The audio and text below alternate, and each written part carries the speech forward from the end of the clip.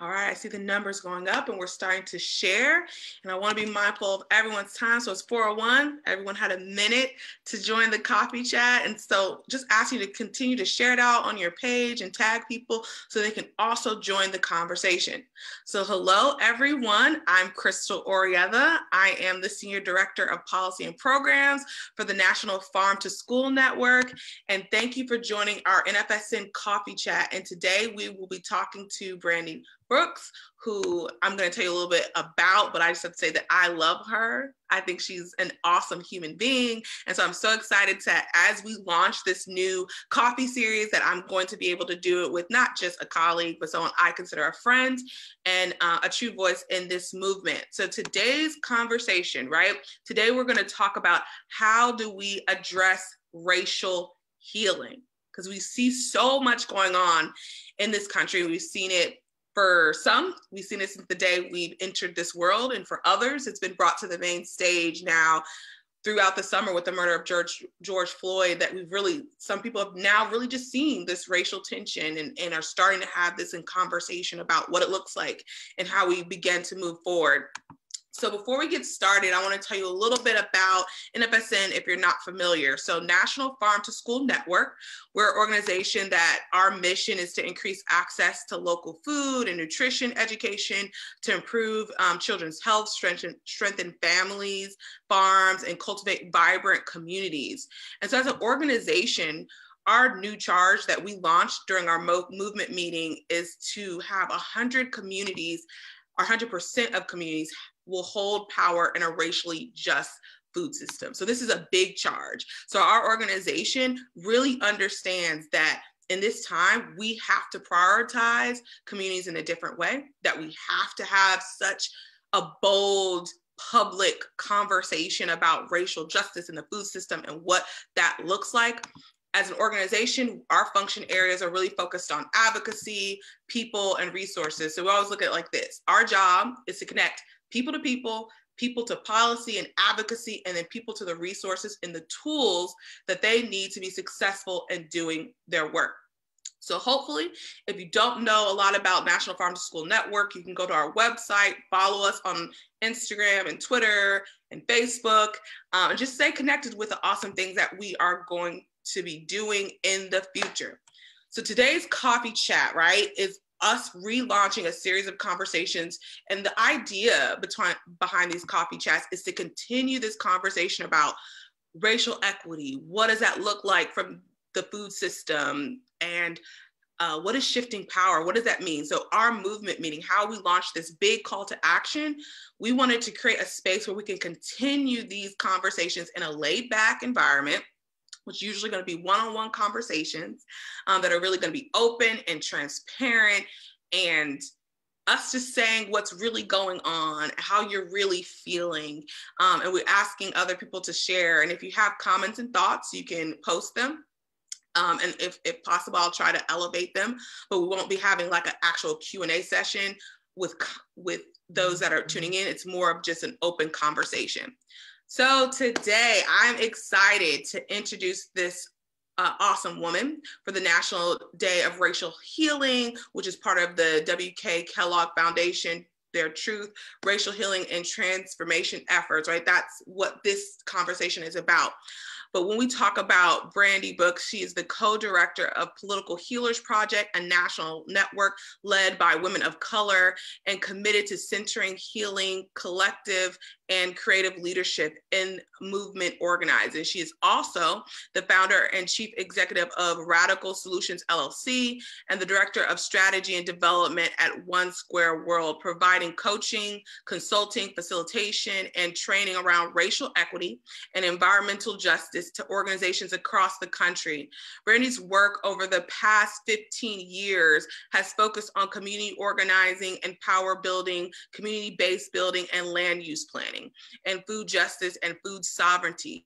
She's a proud Afro-Latina, a daughter, sister, auntie, a cat mom, and an avid reader, singer, and dancer. Brandy was also a candidate for Montgomery County Council at Large in the 2018 Democratic primary.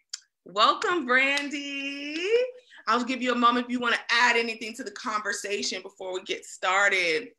Well, first, I want to add my thanks. It's thank you so much for inviting me to help kick off this series for 2021.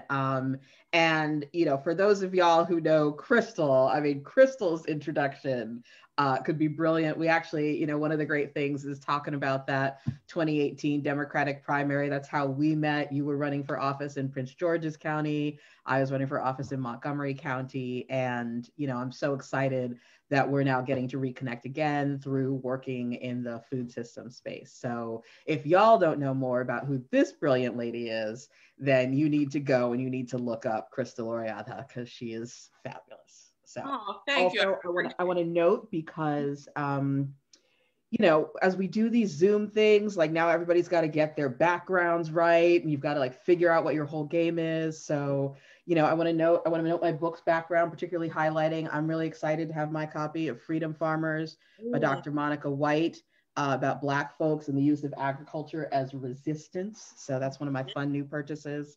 And I'm using my mug game to highlight Impact Silver Spring, which is a great organization here in Montgomery County that's really made a strong commitment to advancing racial equity and doing deep transformative work with folks in its network. So I love that. See, I need to already teaching me, taking notes.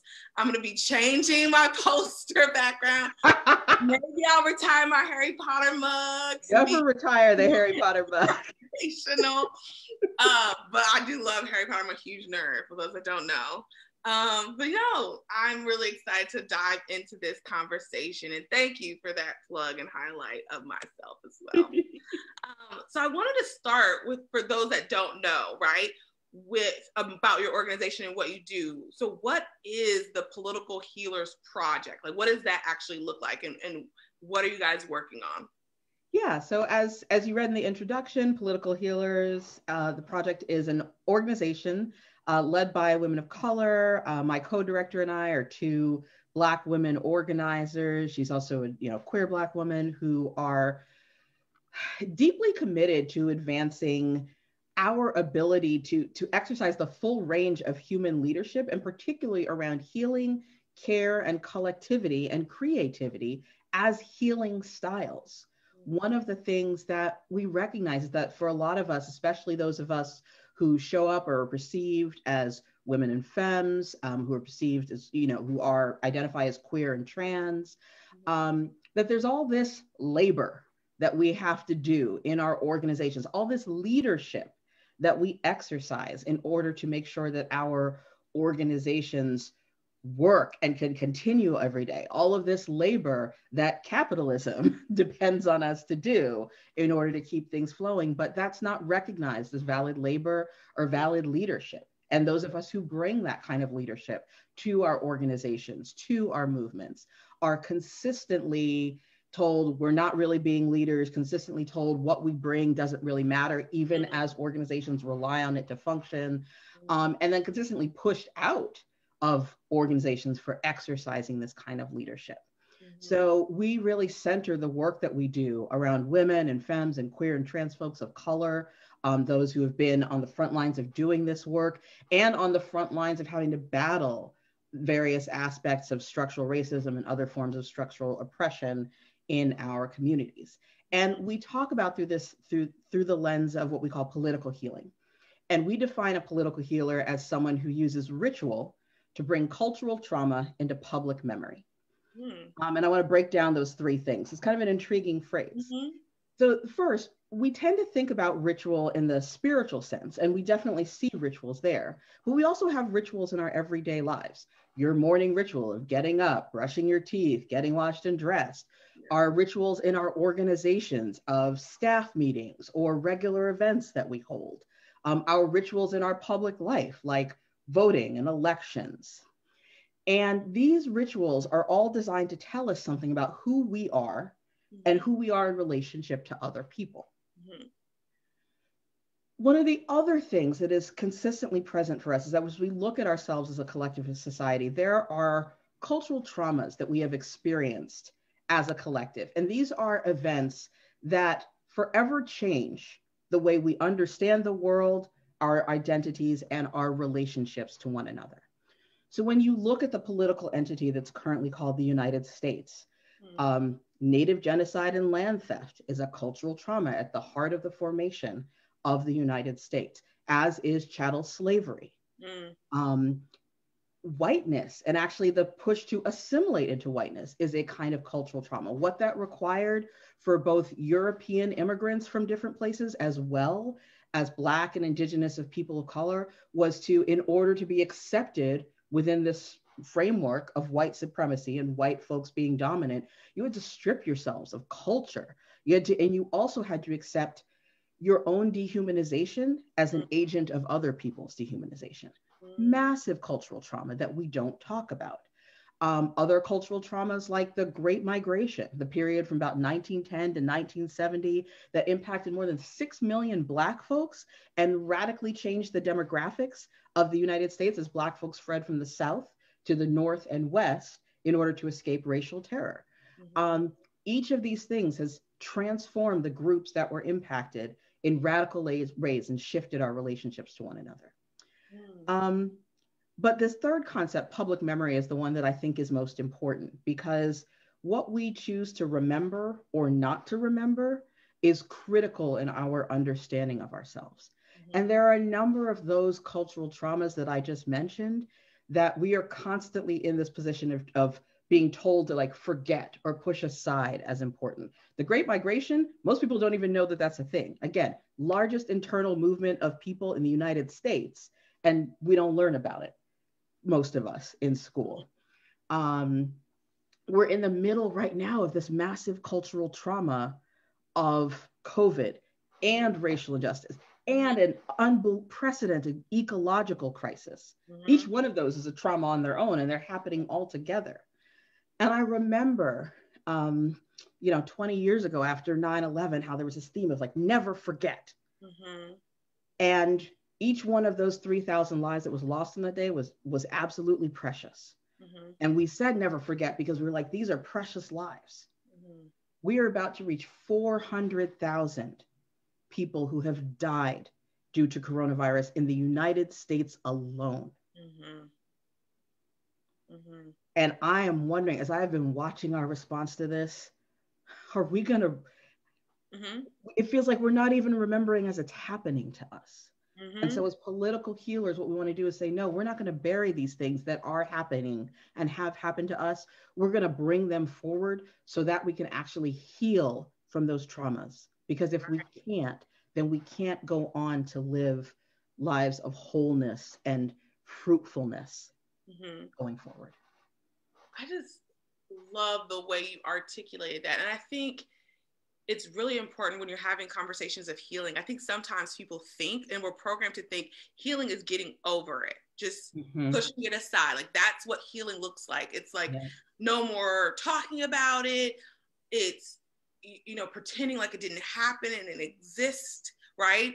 But really to heal, it's like needing that opportunity to discuss it, to unpack it, to have it validated, and right, like you need sometimes those conversations as individuals. And I think sometimes we're programmed to not think we need those things, that we don't need to talk about it, that to heal is just to move on, and sometimes forget. But like that crucial part of healing is that unpacking and that conversation and talking about it. And I really think articulating it like that highlights what healing really looks like and what's really needed for healing. And so that kind of goes into that part that you mentioned about what's happening right now, right? We have all of these issues just packed on each other. 2020 was just 2020, right? Kind of and 2021 it started off with a bang, right? So when we look at just the current state of America, right? And we'll just even put it in that context, because when we talk about race, it's not, a lot of people think that it's in the confines of the US, but race relations and anti-Blackness and these large conversations are so much bigger than just what's happened in the US. But for the context of this conversation, what would you say, or how would you describe as the current state of race relations in America? I know, pretty darn bad, I Mm-hmm. think, to put it mildly. And, you know, there's an interesting thing as I was reflecting on this question earlier today. And, you know, I think it's pretty darn bad. And it's also bad in the way that it's always been. It's just how that manifests morphs in, you know, in different cycles of time as we deal with racism and white supremacy in within the United States. And so, you know, I was thinking that the biggest thing that I see is that there's a fundamental difference in the perception of reality that continues to fuel our inability to have healthy relationships between racial and ethnic groups. I mean, we can go back to the whole history of how race is defined anyway, and the fact that that was entirely defined as a tool to be able to dehumanize non-white people in order to justify treating them as objects, as cargo, as property, and taking over their land. So, you know, you start there. But that's the first reality that people had to dissociate themselves from in order to perpetuate white supremacy, is to say these other people who are clearly right in front of me, clearly human. Mm-hmm. I know they're human because some of us are willing to go and produce children with them. So we know they're human. Mm-hmm. We know they're human because we can relate to them. We can talk to them. We know they're human. But I'm going to pretend for purposes of profit and get the gain of wealth that these folks are not human. Mm-hmm. And then, you know, you go through the period, you come to the period after the Civil War where, and the thing I can't ever forget, the 3/5 compromise, which is still, folks are like, get over it. It was amended. I will never get over being declared 60% of a person. I'm not like, until I know that, as your shirt says, Black Lives Matter, and I'm not still considered 60% of a person, I'm not going to be over that yet. Mm-hmm. But you get to, you know, the period after the Civil War where the Constitution is changed to say like, no, this is not true and we should all have equal rights. And then you get into what I call like the separate but equal denial of reality. The idea that somehow you can say, all right, look, just put Black folks over there and we'll go have our white stuff over here. And that'll be fine. And we'll all be equal and everybody will be fine with it. Denying the fact that the reason for that separation in the first place is because you didn't want Black folks to have equal things. Right. You didn't want them up in the same spaces. So that was never going to be equal. And in fact, when Black folks went during that period and said, fine, we're going to go form our own towns, we're going to go do our own things, their towns were burned, people were massacred merely for existing. Mm-hmm. So again, this idea that it's like, oh, we just want to be separate, but we want to live in peace, total lie. And so you have to deny that reality. And the current denial of reality is the idea that those things that have happened in our past either are still in here and something like that racism is still a thing, or that the legacy of racism and slavery is still actively being felt right now, or that any of us are part of continuing that legacy or have any responsibility to change it. Mm-hmm. And you see this in things like the Pew Center does these surveys on race relations in the United States.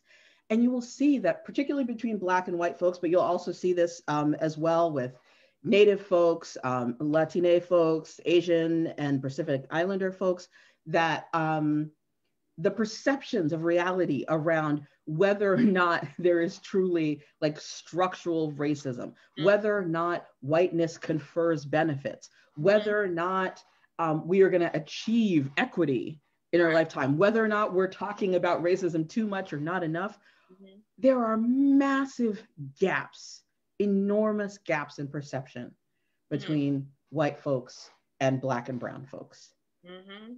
And again, people talk about this like the two or more Americas, but that there are these fundamentally different perceptions of reality. Mm-hmm. And that feels really important to me because what we witnessed 2 weeks ago on January 6th was, again, people who had been tricked into not believing and not being able to relate to the reality around elections, around how democratic processes work, around like a whole bunch of conspiracies about what's going on in our country. Mm-hmm. And when you have that kind of fundamental break with reality, it's really difficult to figure out how you do that healing, because Yeah. we have got to come to some level of agreement. Not that there can't be multiple perspectives Mm-hmm. on a thing, but we've got to be able to come to some common shared playing field about acknowledging the reality of our history and our present together, so that we can figure out what we are going to do together. Yeah, I think that idea of two different realities, especially that idea of like two or more different Americas, is so true. And what you said about what we all witnessed happening in DC at our nation's capital was two, like that idea of one, the connection with what was really happening in that moment, but then also what those images depicted is the reality of white privilege, right? Mm-hmm. And the reality of how your skin color alone can dictate your treatment in this country. And it really ties back when you ask people, what does that tangible white privilege look like? It's like now I have an example of a photo comparison that's helpful in real time that I can point you to, right? Because I think, again, that shared thing we can agree to. I hope we can all agree to, after witnessing the protests around Black Lives Matter around the country and witnessing what happened on the Capitol, what we can agree to is that if those protesters, if we're using that term very loosely in this context, were people of color, would they have been treated the same based on a context of reality that we can all go back and point to, right? Mm-hmm. And I think for some people, they'll be like, yes, it's this, or they'll say there's a difference of why that they weren't treated. There was always an excuse for the blatant difference of treatment between the two groups of people. Yes. And so that conversation about at least a shared understanding of reality, I think is so crucial. And I just can't echo that enough, right? Yeah. And so when we talk about the idea of the shared realities, and we talk about this journey, which I think is like a continued journey of healing. I mean, because I say that it's a continued journey of healing because we haven't stopped being hurt, right? And so when you haven't come to an ending point of being hurt, you're being constantly wounded. We haven't had an opportunity to heal completely.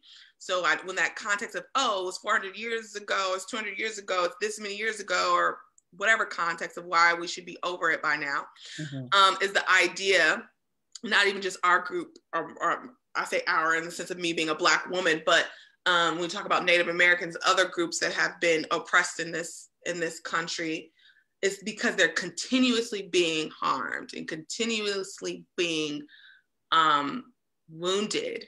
And so you can't heal something if you're continuously to break the bone, right? So when you talk about racial healing, like, what does that mean or look like to you? If we had to start the process tomorrow, like, what would that mean and look like? Yeah.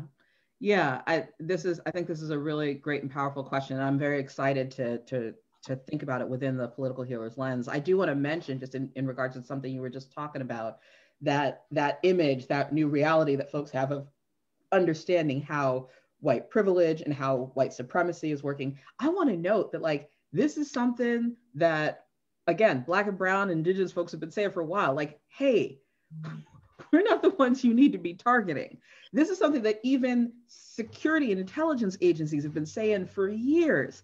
Y'all need to watch out for the danger that is white supremacist organizations launching or getting ready to launch terror. So again, I want to note, like, we want to talk about the insurrectionists, but there's also a whole apparatus of folks who decided, I'm going to ignore the reality of white violence and its persistence, and I'm going to instead target these folks over here. So you talk about that ongoing hurt.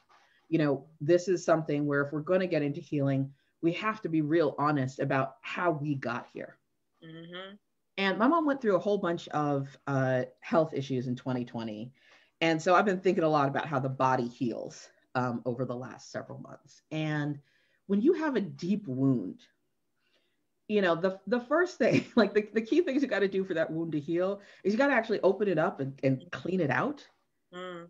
And then you've got to protect it. You've got to build up your body so that it can have the capacity and it can do its designed healing functions, because our bodies are actually designed to heal. Our minds, our hearts, our spirits are designed to heal.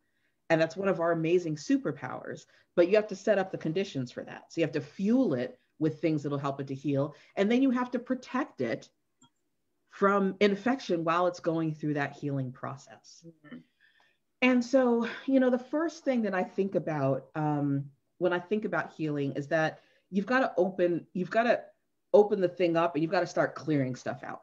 We've got to start actually sharing our stories. And this is one of our pillars of political healers, that we share our stories and that we say, we are going to tell the truth about what is happening right now. We are going to tell the truth about how we've been impacted by white supremacy, whether a Black person, a Latina person, a Native person, an Asian person, Middle Eastern person, or a white person. White folks have been deeply damaged by white supremacy. It is a hugely dehumanizing and isolating framework. So we have got to tell the truth about what has been done to us, what we've been asked to do as agents of this system.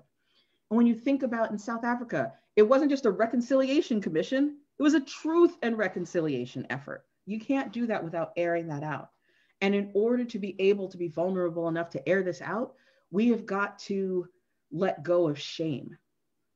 Because either for the things that have been done to us or the things that we've done within the system, we are carrying around a lot of shame. Brene Brown does a tremendous amount of work around understanding our shame and then figuring out how to get free from it. And it is all about vulnerability and actually being able to be open and honest with ourselves and one another about what we've been through, and also what we hope for, what we really deeply want, and to get there. Mm-hmm. Then we've got to do that healing, again, through that radical vulnerability of putting this out to air, of cleaning out what has been put into us. Then after that, we begin that emotional healing, we also have a chance to transform our minds, to transform our worldviews, to develop, we've been taught and trained in white supremacy and how to be agents or to assimilate, or at least to find ways to accommodate and cope with white supremacy. We have to develop a new worldview, new visions, new ways of being. And then we have to go take those and take them out into the world as collective action, to put that new worldview, to put our perspective, our healed perspective into place. And these are the things that we talk about as political healers, our spiritual, story sharing, our emotional, our intellectual, and then our physical embodied healing action to get through this path. And I think when we look at what racial healing needs to look like in America, those are the phases that we have got to go through in order to actually get to the place where we can experience not false unity, not papering over a deep wound filled with infection and hoping it's going to go away. No, that's how you lose limbs. Mm. But actually doing the things to clean it out, to set it up for being able to heal, to inoculate it against future infection. Mm-hmm. And then to allow our bodies and hearts and minds and spirits to do the work of healing with mm-hmm. one another. Mm. I really like that. And the way in which connecting it to our body and how our body is built to heal, and that tangible example of like a wound, right? Because mm-hmm. we all can know that you clean it out. Like that's the first thing you do. So, and to that point, sometimes you have to open it up, even if it starts to scab, to clean it, to make sure. But then I think that key part, because I think that sometimes we have done that, right? Like, mm-hmm. at least for my generation, feel like that we're constantly having that conversation and drawing out what's been done in the dark and bearing it on the main stage. But it's that protecting it part that mm-hmm. I feel like it's just never been done. Like now protecting that, and from this lens, protecting that community, those people from being continuously harmed while they can heal from the trauma. Like, I don't think there's ever been a period of time where I felt like that stage, that step has happened. And being able to see it in that way, it's like, that's that missing piece, because you know that people are talking about it, right? We're in those spaces, we know we're having the conversation, we know we're pushing it out to the forefront and saying, hey, look at this, and we're bringing people to the fold of understanding this is a reality and hoping to change that that true reality into some type of blended reality. But that missing part has always, I think, been that protecting, so that people have the space to not be re-traumatized or wounded, so that they have the time to heal. And that doesn't, and what probably makes that so hard is that since this has been generational trauma, it's not a week-long process, a few hours, this has to be generational, right? So that you can truly heal. I'll never forget this note that someone brought up, this conversation someone reiterated that they heard on a podcast, and it was a Native woman that was talking about passing trauma onto her child through breast milk, like that right there, like trauma, like a tangible way in which she was transferring just her trauma to the next generation. And so when we think about it in those tangible ways, you understand that this is not going to be something that can be healed in a short time, but it's going to have to be healed over generations. And that also leads to, as we talk about healing, it's like healing from the people, right? So that people aren't constantly afflicting pain. But the problem that's happened with racism in particular in this country is that it's a machine that works without people, right? Because it's built within the foundation and the structure, right? And the policy, so that even if the people, right, didn't want to institute racism, the structure itself is built on that foundation. So how do you feel like we heal structural racism? Would you say it's the same process, or would that look different to actually begin to tackle the structures of racism? Yeah, I mean, I think well, one of the things, again, like take this wound. So it's long term. It's also got to be super intentional. You know, we've got to put a lot of attention and effort. And the deeper the wound, the more work you have to do, and the more like to really build up and heal it. And one of the things you don't do is keep that wounded part in a system that's constantly throwing dirt inside it. And this is structural racism. Structural racism, it's a machine that's designed to work without intent, but it's designed to use people. It's designed to snatch us all and cram us into its workings and turn us into cogs in that wheel, or grist for the mill if we're not going to be willing to turn a cog. And so part of setting up the healing environment in which the deep cultural trauma of structural racism can in fact be healed is that we have got to dismantle the things that are continuing to pour infection back into that wound. And this is where, you know, the thing that I was referring to, that it's not just the insurrectionists. Folks want to focus on that. But, you know, there's a tool that we use in training where we talk about the iceberg of white supremacy. And that the part, as with an iceberg, the part that you can see most visibly, that is a tiny fraction of the mass of an iceberg. White supremacy is embedded into all of our structures. It is embedded into our culture. It is embedded into our education system.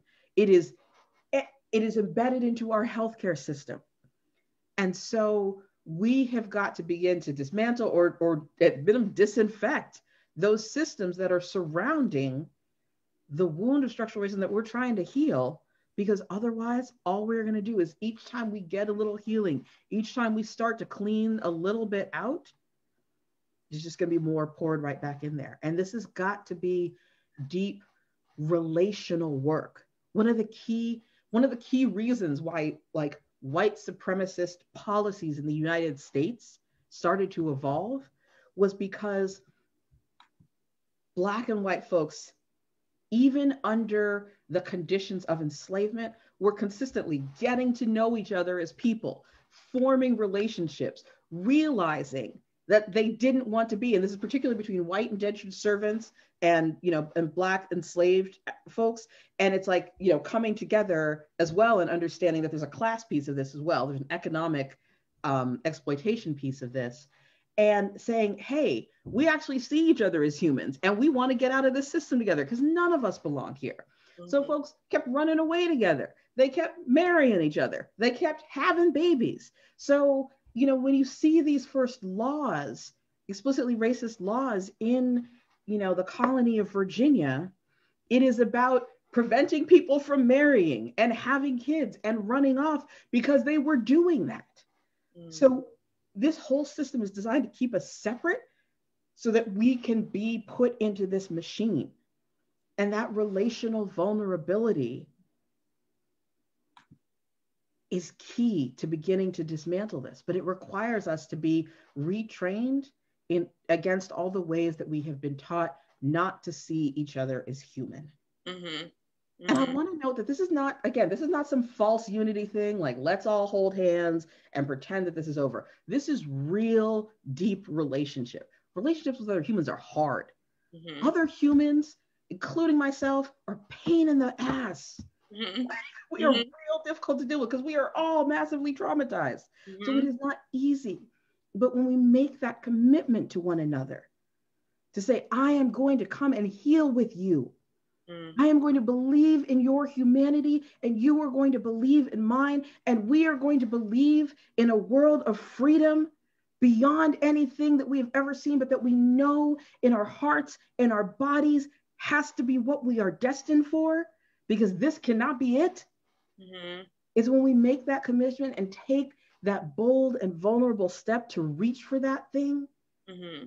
That's how we begin to do this. We do this on a personal level. We do this in our families, in our social circles. This segregation, this isolation, we see it in social circles. We see it in neighborhoods. We see it in schools. It's been reinforced by public policy. Mm-hmm.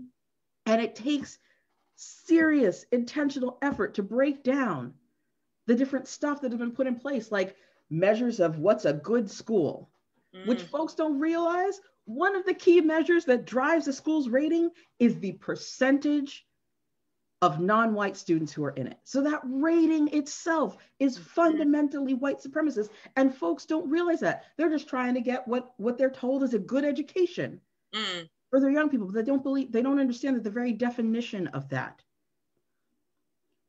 is racist, whether or not they intend to be. Mm-hmm. So how are we contending with that in our lives? How are we contending with the ways that we're told that if people don't have a formal education, that they don't know enough and their understanding of the world can't be trusted, even if they have literally more experience on whatever issue we're dealing about than us from an academic perspective. They have literal lived experience, but we're like, that's not good enough because you don't got letters after your name. Mm-hmm. You know, there are all these ways we are trained to see one another as less than human. Mm-hmm.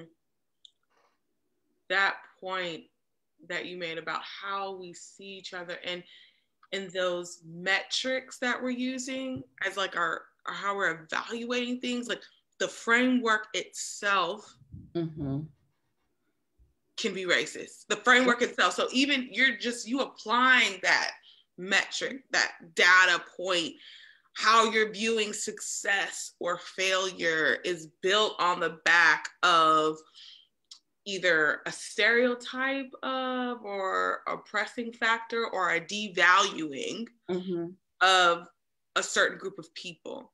And so getting away not just from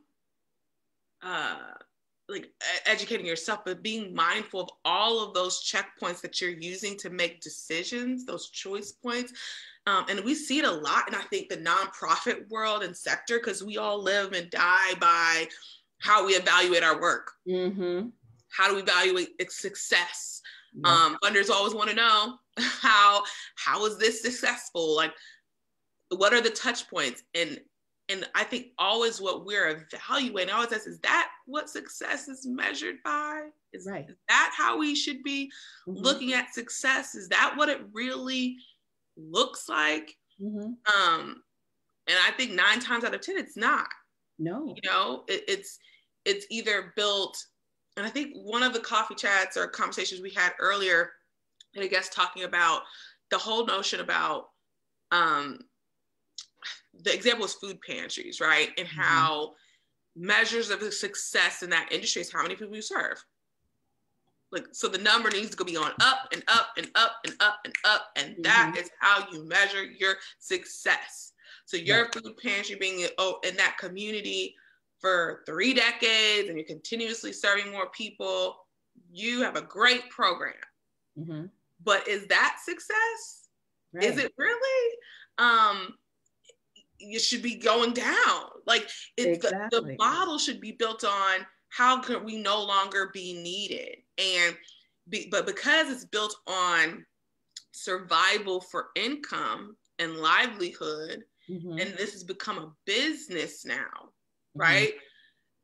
That it's all built on survival and needing to exist. So they don't, the need isn't about making sure you don't need to be here. The need is about ensuring that we're hitting these numbers so that we can get more funding so that we can survive. It's like that nonprofit industrial complex and how that on itself, the world in which we live in and the work that I do and many of the people tuning in now do, how our institutions are also built on metrics and ideas that are built on oppression or racism or stereotypes, or they're not actually even built to fulfill the vision and mission statements of these organizations. And I think having that honest conversation as nonprofits is like a key first step. And that, I wouldn't say as NFSN, we're saying we've got it figured out. We are just being honest that this conversation needs to happen and that we are having that conversation internally as an organization. Absolutely. And one of the things is that going back, so we talk about the nonprofit industrial complex, but even digging further, like what is that motivated by? That is motivated by the system of capitalism and wage labor. And I was actually talking to my pastor the other day, and he was referring me to Reverend James Lawson, who was a spiritual counselor and someone who walked with Dr. Martin Luther King. And as part of his eulogy for I think it was John Lewis, he was talking about the idea of plantation capitalism. And my pastor was raising that phrase, and I was like, but is there any capitalism really that isn't plantation capitalism? Because it's pretty much all built on that model. It's all built on having a pool of low-wage, disenfranchised workers, on generating profits up, on constantly wanting to get bigger, which, the only things that grow and get bigger without limit in biology are cancers. Like, but these are the things, because we're told we have to provide jobs for people so that they can get their basic needs, because we don't have systems that provide their basic needs. We're told that in order to do that effectively in this competitive capitalist market, we have to grow bigger and bigger, and we have to prove that we're better than this other person over here, as opposed to thinking ourselves as a cooperative and a collective, all to work toward this. We're told we have to continue to exist, otherwise we have no value in capitalism. Like, these are deep, deep messages. And then they get translated into this sector that is supposed to be about helping to heal wounds and like meet needs in the gap between what our public sector and our private sector does. But it's driven by that same ideology. Our public sector driven by that same ideology that says all these things about what our relations to each other should be, what our value to one another is. And then we perpetuate it. Even those of us who are deeply committed to doing good, this is what we're trained to do to survive in white supremacy, in cis heteropatriarchy, in capitalism, in all these other forms of structural oppression. Exactly that. And I think what I'm excited about is that I feel like there is a moment in a conversation that I see happening with corporations and with nonprofits that are realizing that, okay, we see what the structure and how we exist currently is not really in service of our mission, not really in service of our vision, not really in service of the stakeholders that we're claiming to uplift and center, and that people are open to reimagining the way in which we do our work. Reimagining how we evaluate success, reimagining the standards that we create for ourselves in that day-to-day work. Mm-hmm. But we talked a lot about kind of what I call like the weight of the current world we're in, and the weight of the conversation around racial injustice and racial equity and what that looks like, and the process of healing, which is so much work. It is not easy. It's why people tend to not want to have these conversations, why people tend to not want to do this work, because it's emotionally and physically draining. Mm-hmm. So in that lane of conversation, what would you say that self-care looks like, right? When we talk about racial tensions, and you could say that what that looks like for you specifically as a woman of color, but how does that self-care look like when we have to live this reality every single day? If it's part of a news cycle or not part of a news cycle, it's just the current reality. Yeah. So I learned a lot about self-care in 2020. I learned a lot about self-care in the midst of multiple traumas. And it actually comes down to starting with reclaiming my own humanity.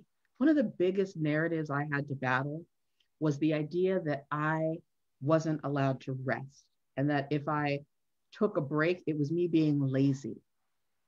Again, this is an idea that directly comes through capitalism, and the idea that I've always got to be producing in some way that the system can see and validate. But it also came from, I've always got to be, especially as a Black woman, I've always got to be hustling to prove to people that I'm reliable, or that I'm a good leader, or that I'm a good team member, or that I'm responsible with the things that I'm given, because there are all these narratives that say I'm not reliable, like Black women aren't reliable, and they're not responsible, and they're not serious, and they don't know how to get things. So I'm always feeling like I got to be hustling, I got to be proving who I am. And so the idea of rest is like, you can't pause that for a minute, because like if you pause, you die. Mm-hmm. And I had actually my co-director in Political Healers, Michaela Lovegood, who had to set me down in May and be like, you are about to have a mental breakdown. You need to stop. And she made me have to tell the truth to myself about the narratives, the things that I was implicitly and explicitly saying to myself in my head about what it meant for me to stop, and who it meant that I was if I took rest. And it was big. She spent like an hour on the phone with me, Lord love her, while I was just like crying and fighting with myself. Mm-hmm. And then finally made me take a break so that I didn't lose my mind halfway through the year. And I'm deeply grateful for that. So I had to learn how to take rest. I had to learn, I'm still in this process of learning how to value my Black body, which I'm told in this society is ugly, is undesirable, is unattractive, always needs to be changed in some way. So this is the healing practice and the healing journey that I'm going through, is to reclaim and to love and to hold on to my joy of who I am, how I've been created, what has shaped me, and the beautiful person that has turned me into. To hold on to the things, not the things that other people have told me in this system that I have to make myself into, but to look inside myself and say, I actually want to acknowledge the inherent beauty and goodness and joy and love worthiness that is within me as a human person. And then I want to arrange the way that I think about the world flowing out of that deep-rooted understanding of myself. Yeah, I so resonate with that idea, as a Black woman, of like, you don't have the luxury. It's like what I tell myself, you don't have the luxury, and then I just finish the sentence, I don't have the luxury of sleep. I don't have the luxury of a mistake. I don't have the luxury of anything, right? And it's partly inflicted upon me and partly self-inflicted, right? And I would have to agree, like, I came to that realization. I think honestly, part of that realization was working in a new space and organization, right? Like part of my career and being where I am, at the level that I am, right? I'm senior director of a national nonprofit which in a movement and industry that is very white, right? Like, how does that happen? That happens with hard work, constant work, constantly feeling like you have to be better and overperform, and your resume needs to be like, just beyond, right? And you need to, like, once you get in, you need to work insane hours to then say, yes, I was all those things you thought I was going to be. And I'll say this, am I embarrassed or not, but our executive director, for those that haven't had the pleasure of meeting her, Helen Dembals, like, that relationship that I have with her, which is a white woman, our current executive director, has really helped me understand that I can take a break. Like, that I don't have to be on 20 all the time. Like, telling me, Crystal, you need to take a vacation. You need to take a day off. Because I remember when I was sick with COVID, I got diagnosed with it early on, and I did not take the whole time off. I felt like I couldn't. So I just was off video, still answering emails, still working, because we were transitioning an employee out and someone in. And I was just like, well, I just can't take off. And it got to the point where, no, Chris, you need to take off and rest. And having an open conversation with her where I just said, I have never felt like I can say to my boss, I don't have the ability to do that. I don't have the time to do that. I feel swamped. I have too much on my plate. I don't think, I just realized if you add something, I just say, okay, it's going to be up till 2:00. I just got to find the time. It's 24 hours in the day. Crystal, find the time to get it done. And so this is something to say to other people, and especially when we talk about the allies and accomplices in the space, it's like, it took for that open conversation for me to start, because I'm a workaholic, I'm working on it, but to start being okay and comfortable. And it was her listening to me saying, I hear you what you're saying, but I didn't get here. I don't have the luxury of that, Helen. Like, your reality and my reality is different. And her hearing me, and then me hearing and trusting her that if I do say, Helen, I can't do that, or I'm swamped, that there's not going to be a consequence. It's creating that environment where I trust that she meant it when she said that she wanted me to value my time and my mental space, and that if I needed a day off, she meant it. It wasn't like, oh, I'm saying that, but not really. Because if you take a day off, there's going to be consequences. If you tell me you can't deliver when your review comes, there's going to be consequences. So I think just that point you made is so crucial. And the charge I'm having to everyone listening that's in a managerial or supervisorial position is that when you say you value self-care as an organization, if you say you really value self-care as a supervisor and someone's boss, that when that person comes to you and says they need that moment, that you don't then look at them like, why'd you need the time I said you could take? Because we say it because it sounds good, but there's always that difference between the reality of something and the perception of something. And so that's just the charge I put out there for people that have the power to create a culture that really does value self-care. Yeah, and you have to mean it, and then you also have to practice it yourself. Yeah. If your boss is constantly telling you like, this is fine, but then the way that they operate or the way that they communicate with you says, nope, actually, this is not the cultural standard and you should be always on, people aren't going to believe that that's real. They're going to do what you do, not what you, they're going to see that. And, this goes back to what we're talking about healing structures. You've got to create structures that allow for healing. Organizational structures that allow for people to take time off when they're sick, that allow for people to have space to create, if that's one of the aspects of their job, that allow for people to invest and develop themselves. This requires restructuring our organizations to support and value those things. So you can't just tell people, I want you to take care of yourself and develop yourself and be creative, and then have a structure that makes that next to impossible. So true. So true. And so I know we're rounding up on the end of our coffee chat. So I have two last questions I'll put together as like a 2-for-1.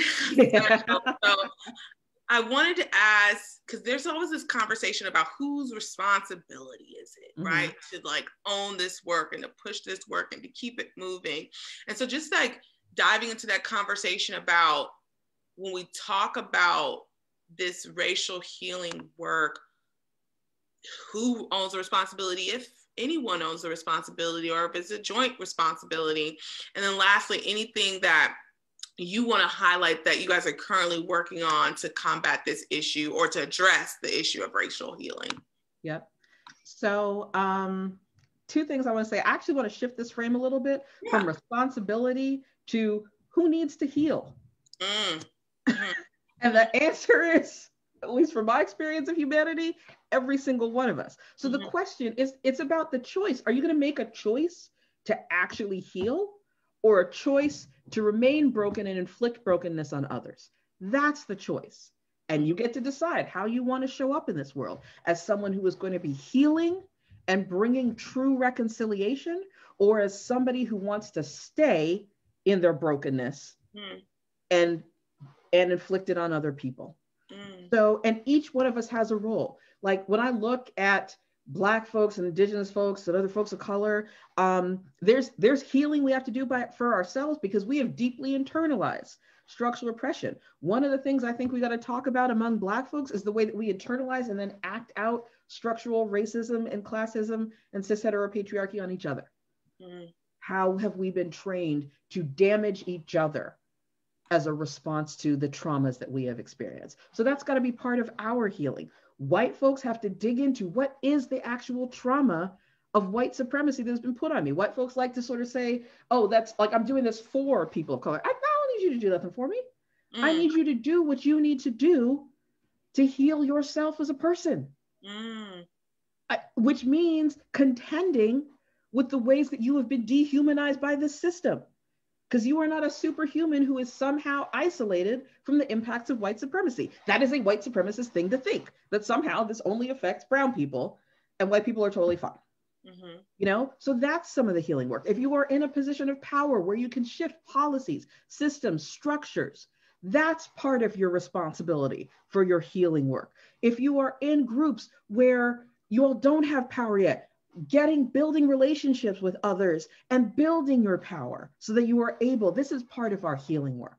So each one of us has these healing opportunities in our personal sphere and in the public sphere. And it is our choice about whether we are ready to begin healing. And so, you know, as we close, I want to invite folks to some of the stuff that we are doing. We have our first healing circle, or actually not our first healing circle for 2021, but our healing circle that's going to kick off our 100 days of healing. So it's our platform for repair healing circle that's going to be taking place this Thursday, January 21st at 7 p.m. Eastern. You can find out more about that if you go visit us on Facebook, facebook.com/political healer, all one word. You'll also be able to find us on Instagram and Twitter, again, with that handle, political healer, all one word. And I think we'll be sharing some of the links to that in the comments on this live afterwards as well. I also want to invite people to support our work. Don't just thank Black women, support the leadership of Black women and Indigenous women and other people of color.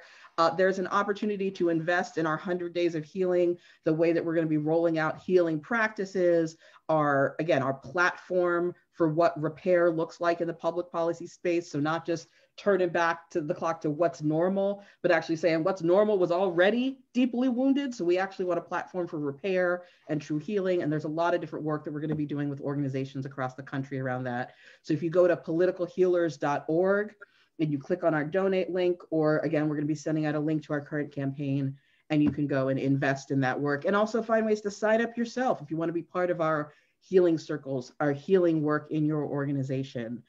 This is a way to start taking those first steps. Yes, thank you so much. Crystal. Like Brandy mentioned, I just dropped the links in the chat. So if you guys want to stay connected, I've dropped those links there so you guys can reference what Brandy just mentioned. And just taking the time to thank you so much for such an awesome conversation, Brandy, around racial healing and what that looks like and just the current state of reality. And I know just from reading some of the chats that everyone was taking nuggets of the information that Brandy really put forth today. And I am never disappointed by any conversations that I have with you, because I always tell people, I haven't told you this, Brandy, I always want to put you in my pocket and carry you around me and like pull you out to give me words of encouragement and inspiration. I truly feel that way about this woman. And she talked about earlier, Radical Solutions. They are the equity consultants that we, National Farm to School Network, are using for the work that we're doing. So I know many organizations that are tied and know about NFSN have really been praising us about the work and the journey and the place that we are in currently. And a lot of that is contributed to the work that Brandy and her organization have been doing and the journey that they're helping us facilitate internally so that we can do the work externally. Because I always tell people that want to do, this racial equity work, that it's not about the organization doing the work when the individuals that are doing the work haven't done the work, right? Yep. You got to do the work as staff individually, internally as an organization, so that you can truly do this work that you're outputting from like the right place. Because sometimes just not having the proper intentionality behind the work can cause so much harm, because you're doing it because it sounds good and it's the current hashtag, but not because you truly understand what it means. You truly understand the weight of the work. And so again, thank you guys for tuning into this conversation. Thank you, Brandy, for your time. Please share this out with everyone so that they can start to join our conversation in series. If you want us to have a certain conversation, please let us know. Message us here on Facebook and say, I'd love to have a topic about funding and equity, or any type of topic area. If there's someone that you'd like us to reach out to or hear that you want to elevate in one of these coffee series, again, please let us know. The idea of these coffee chats, again, is to be a laid back, real conversation, a continued conversation around what is racial equity? What does that work look like? When we talk about shifting power, how do we shift power?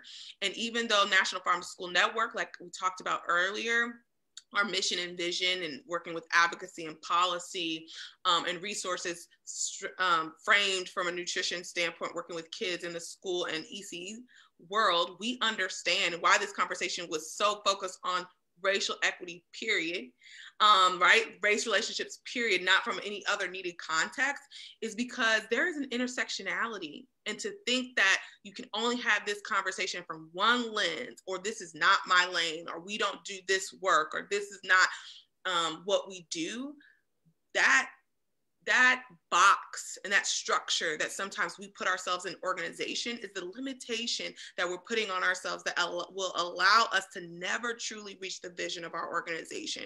And so we're on a journey of stepping outside of the box in which we've put ourselves in, to have these conversations that need to be had and to elevate them on the national platform that we have the privilege to have, to elevate these conversations to people that might not know or be having these conversations in their own organization. So again, I thank everyone for tuning in. Join us next month for another coffee chat. I'm Crystal Rea, the Senior Director of National Farm to School Network. And again, thank you, Brandy, for joining us today. Thank you so much. And I'm not going to end this without giving props again to Crystal. Crystal, thank you for your leadership organizing these coffee chats, for your leadership at NFSN and in the state of Maryland, and all the work that you are doing. You're amazing. Thank you for doing this. Thank you so much, Brandy. I appreciate that. All right, see you guys soon. Bye.